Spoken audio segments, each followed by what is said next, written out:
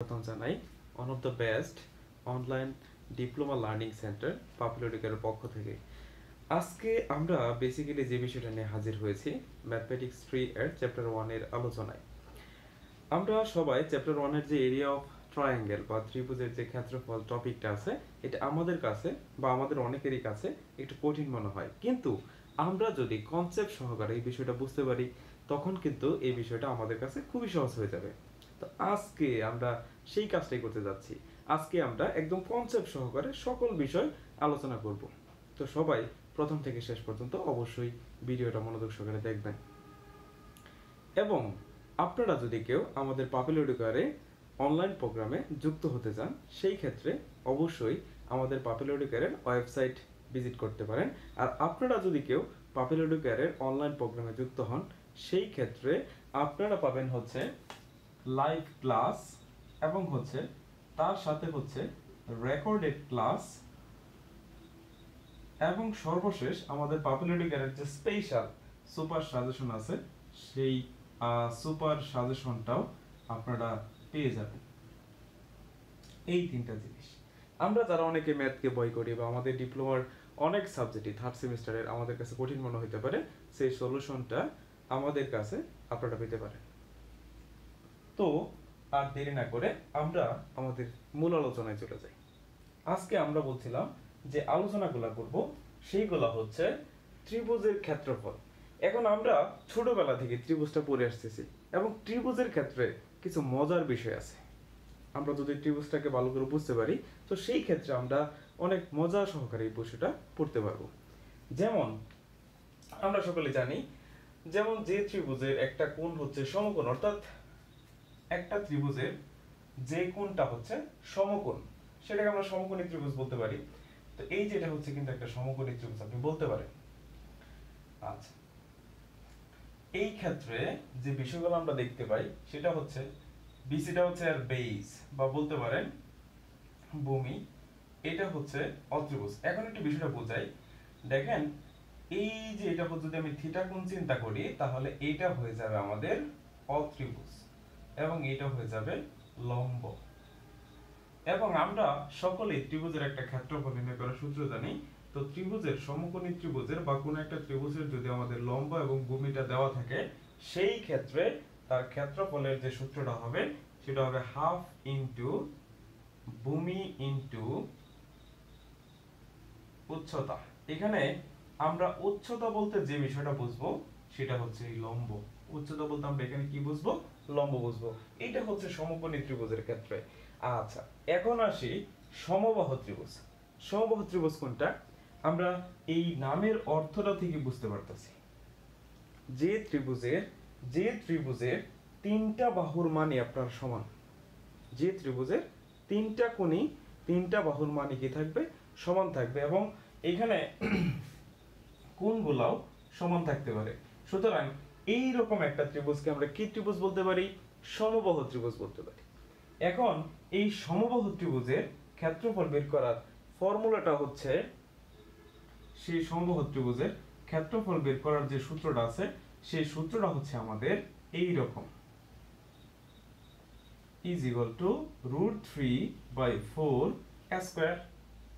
√3/4 square অর্থাৎ যে ত্রিভুজের তিনটা বাহু সমান থাকবে সেটা হচ্ছে সমবাহু ত্রিভুজ এবং তার ক্ষেত্রফলের সূত্রটা হচ্ছে √3/4 স্কয়ার।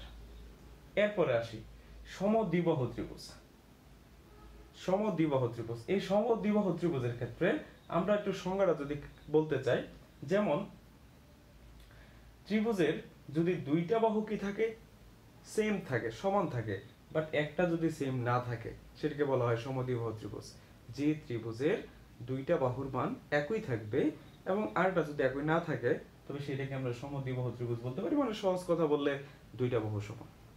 আচ্ছা, তো এইটার যদি আমরা সূত্রটা বলি তাহলে আমাদের এই সমদ্বিবাহু ত্রিভুজের ক্ষেত্রফল বের করার সূত্রটা হচ্ছে এরকম, b/4 √4 square minus b square. তো এইখানে যদি আমি একটু খেয়াল করি, এখানে কি খেয়াল করতে পারি? আমরা এখানে খেয়াল করতে পারি হচ্ছে, দেখেন b বলতে এখানে কি? b মানে হচ্ছে কিন্তু ভূমি, এই যে এটা হচ্ছে ভূমি, এই BC টা হচ্ছে ভূমি। তাহলে b বলতে আমি কাকে ধরবো?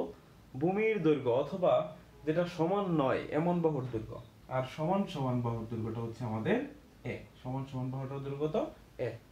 তো এই হচ্ছে আমাদের সমদ্বিবাহু ত্রিভুজের ক্ষেত্রফল। তারপরে আসি বিষমবাহু ত্রিভুজের ক্ষেত্রফল।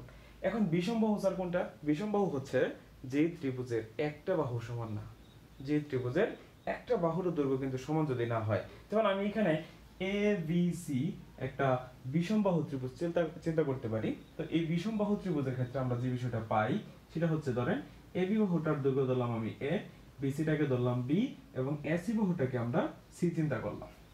তো এখন কি হয়েছে দেখেন, তো এইটার যদি আমি ক্ষেত্রফলটা বের করতে চাই, তাহলে প্রথমত আমাকে অর্ধ পরিসীমা বের করতে হবে। আগে আমরা স্যার একটু পরিসীমাটা বুঝে নেই। পরিসীমা মানে হচ্ছে 2s দ্বারা প্রকাশ করতে পারি তিনটা বাহুর যোগফল। তো প্রথম বাহুটা a, পরের বাহুর মান হচ্ছে c, পরেরটা হচ্ছে c একক। আচ্ছা, এখন আমি কি করব, এখান থেকে অর্ধ পরিসীমা বের করব। অর্ধ পরিসীমা মানে হচ্ছে এই s এর ভ্যালু, তাহলে s is equal to a plus b plus c divided by 2 একক। এই যে আমি s বের করলাম, কমপ্লিট স্যার। তারপরে আমি ক্ষেত্রফল বের করব। ক্ষেত্রফল is equal to root over s into s minus a, s minus b, s minus c। এই হচ্ছে আমাদের ক্ষেত্রফল বের করার সূত্র। এবং সবসময় মাথায় রাখতে হবে যে ক্ষেত্রফলের, যে কোনো ক্ষেত্রফলের এককটা সবসময় বর্গ একক হইতে পারে। যে কোনো ক্ষেত্রফলের একক সবসময় সেটা বর্গ একক হবে।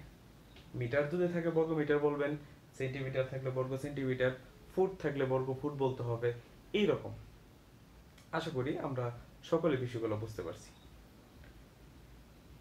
আমরা যারা ডিপ্লোমা লেভেলে পড়ালেখা করি, আমাদের প্রত্যেকের একটা স্বপ্ন থাকে, আমি আমার ডিপ্লোমা করার পরে ভিসিটা ডুয়েট থেকে করব, এই স্বপ্নটা থাকে।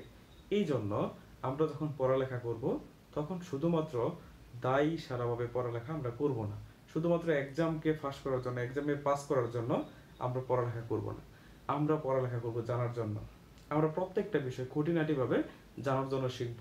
কেননা আপনার যে এডমিশন টেস্টটা হবে ডুয়েটের, সেই এডমিশন টেস্টের ক্ষেত্রে এই ম্যাথগুলো কিন্তু আপনার পরীক্ষায় থাকবে। আপনি যদি ডুয়েটের যে সার্কুলার দেয়, এডমিশন টেস্টের যে সার্কুলারটা দেয়, আপনি যদি সেখানে যান, আপনার কিন্তু mathematics 1, mathematics 2, mathematics 3, physics, chemistry, English, এইগুলা থেকে আপনার কিন্তু প্রশ্নগুলো আসবে। সুতরাং এই যে এখন যে চ্যাপ্টারগুলো পড়তেছেন, এইগুলো সম্পর্কে যদি আপনার সুস্পষ্ট আইডিয়া না থাকে, সেই ক্ষেত্রে আপনি যখন এডমিশন টেস্ট দিতে যাবেন তখন কিন্তু আপনি ধরা খাবেন। সুতরাং এই বিষয়গুলোতে স্পষ্ট ধারণা আপনার অবশ্যই থাকতে হবে। এবং আপনার এই স্পষ্ট ধারণা যদি পেতে চান, সেক্ষেত্রে আপনারা আমাদের সাথে যুক্ত হইতে পারেন। আমরা যখন কোনো কিছু পড়াই, কোনো কিছু শিখাই, তখন চেষ্টা করি সর্বোচ্চটা দেওয়ার জন্য, এবং প্রত্যেকটা বিষয়ের ক্লিয়ার এবং ব্যাখ্যা সহকারে দেওয়ার চেষ্টা করি। সেই জন্য আপনি অবশ্যই ভিজিট করতে পারেন আমাদের অফিসিয়াল ওয়েবসাইট, এবং সেখানেই সব কিছু পাবেন, রেকর্ডেড ক্লাস, লাইভ ক্লাস এবং সুপার সাজেশন। আচ্ছা, এখন আসি ত্রিভুজের আরো কিছু বলছিলাম যে মজার আলোচনা আছে, ব্যাখ্যা আছে। তো এই বিষয়গুলো আসলে কি, আমরা যদি খেয়াল করি, একটা ত্রিভুজকে আপনি যেভাবে লিখেন না কেন, ত্রিভুজের তিন কোণের সমষ্টি সব সময় 180 ডিগ্রি হয়। আপনি একটা ত্রিভুজকে যেভাবে বলেন না কেন, একটা সমবাহু ত্রিভুজ, সমদ্বিবাহু ত্রিভুজ, বিষমবাহু ত্রিভুজ, যাই কিছু বলেন না কেন, একটা ত্রিভুজের সমষ্টি, তিন কোণের সমষ্টি সবসময় কত ডিগ্রি হয়? 160 ডিগ্রি হয়। এটা কেন হয় আমাদের মনে কিন্তু একটা কৌতূহল কাজ করে। তো এই বিষয়টা আজকে আমরা একটু দেখার চেষ্টা করি।